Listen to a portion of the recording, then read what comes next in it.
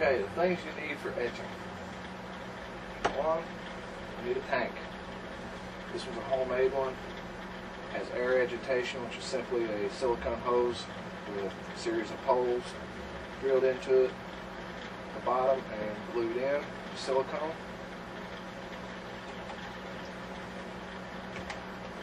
Then you need an air pump, which is nothing more than a fish tank air pump.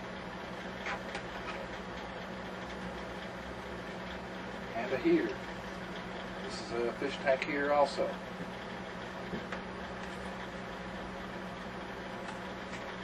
Of course you need ferric chloride. I use ferric chloride. There's other methods that you can use. I like the ferric chloride. It seems to be the safest out of all of them. And some way to monitor the temperature of your etchant. I use a little laser gun, but you can use a fish tank thermometer as long as it goes up to around 120 degrees. You need a way to hang your board into the etching. I use an old plastic coat hanger that's cut into short sections and garbage bag ties. And a bucket of warm water and a mess of paper towels. It's going to get messy sometimes. And of course, the boards you're going to etch. Okay, we've got it set up. I had the air pump hooked up, filled up with ferric chloride, had the heater in. You want to go to etch your board, you need to drill some holes to suspend it with. I use 16th holes. I put them in inconspicuous spots. This one I have a large border, so I just put them around the edge. If you don't have a border, you can put them in spots, say like underneath RJ45. Jacks is a good spot. And just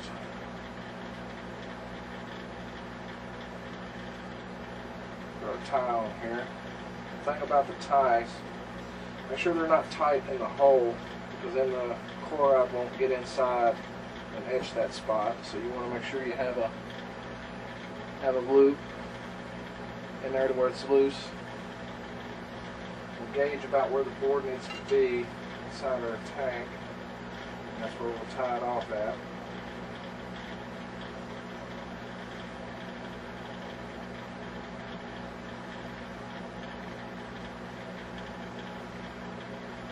Okay, that's ready. A note on tanks, you don't have to have an actual etching tank. You can use Tupperware containers, anything plastic that your board will fit in is fine. Just be careful with the heater that you don't melt anything. Right now we're waiting for the ferric chloride to get up to about 120 degrees. So anywhere between 115 and 120 is what I go with. We're only at 90 right now. Okay. Our etching is at 115 degrees. We're ready to go. And the holes in here were set.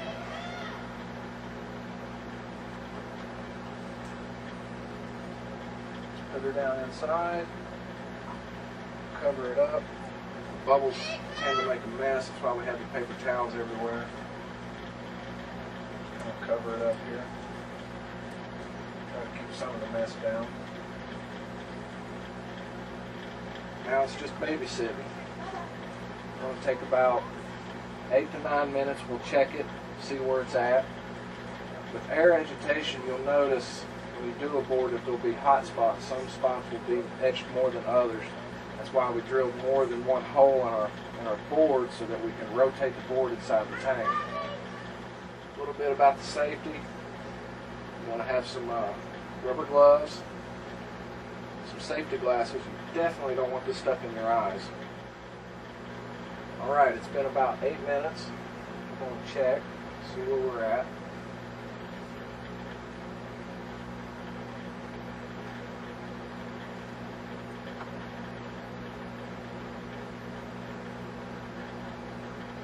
Alright.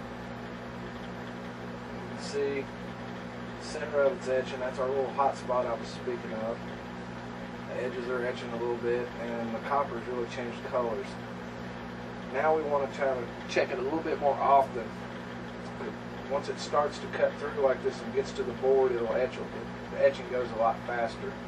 So right now, I'm just going to take and turn the board around, cut down on that hot spot, put it back in here, and we'll check it again here in a couple minutes. Alright, a couple minutes later, see where we're at. The back of the board is nearly done. And front, the center of it's etched. So we'll just kind of hold it down in there a little bit. A little more acid than I could have just dropped it in here vertically. Just saved on this. Right.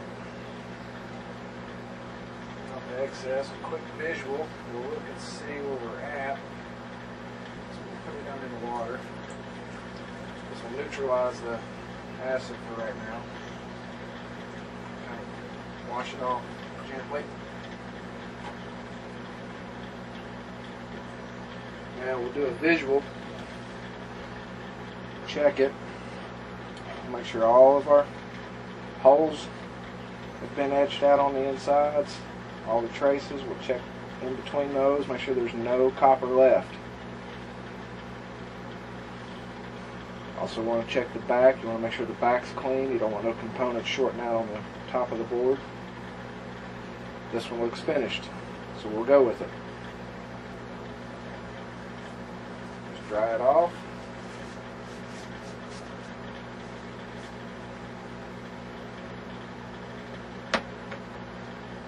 Move our tie.